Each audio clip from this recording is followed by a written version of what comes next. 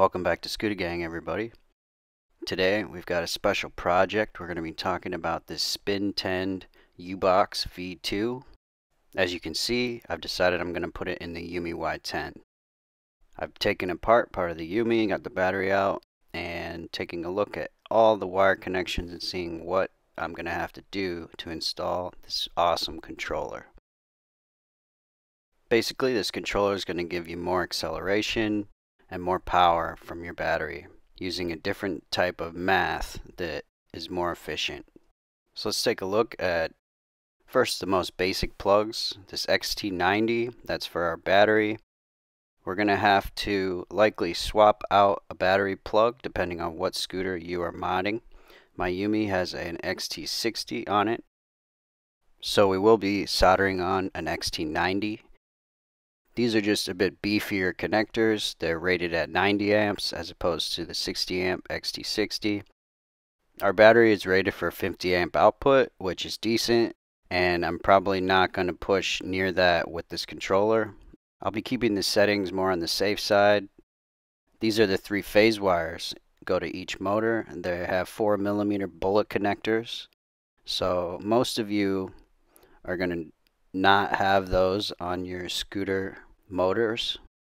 In this Yumi, it does come with 4mm bullet connectors that were crimped, and you could potentially use these, but I don't know what the rating is on them, and I don't necessarily want to use them. You may have these rings and a terminal box in your scooter depending on the model. These do fit, as you can see, but like I said, I'm not sure about the rating and how many amps they can handle, so we're going to be swapping those out to a matching 4mm gold bullet connector. Here's the gold bullet connector I'll be using. You can find these and the XT90s on Amazon. They're pretty cheap and available.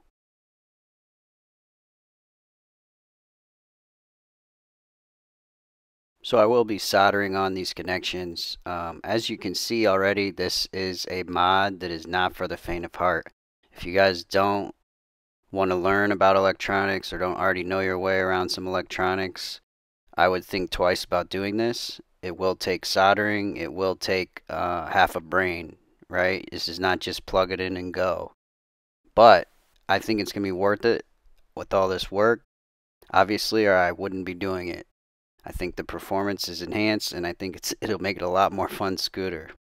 Let's see what else was in the package. We have a power cord, a little button we can install. That plugs right in, so I might as well just plug it in now. There's a whole lot of other connectors and a couple different components. I'm not entirely sure what these are yet. I am learning as I'm going here, so bear with me, please. Plenty of different wire connectors. You can obviously see where these are going to plug in on the controller, on the face of it there, and they're going to end up going to different components on the scooter. Plenty of different wires, plenty of attachments. I think you can pretty much hook up anything you want to this controller as far as 5-volt or 12-volt accessories.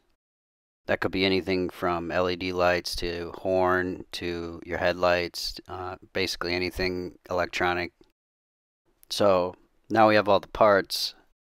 I'm going to solder up the easy things, and then I'm probably going to ask Spin End again about the throttle wires and stuff like that. They've been very responsive, but I'm going to have to figure out how to unroute these from the pole. Maybe just leave them exposed afterwards for my sake.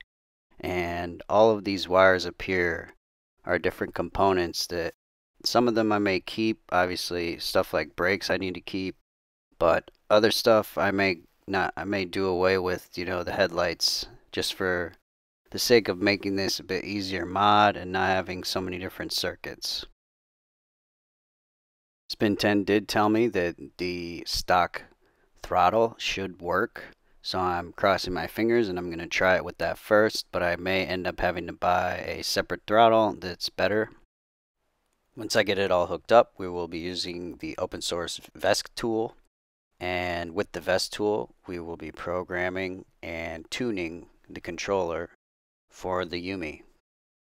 So if you're interested in FOC mods for your scooter, go ahead and subscribe and stay tuned because this is going to be a fun one. Scooter Gang out.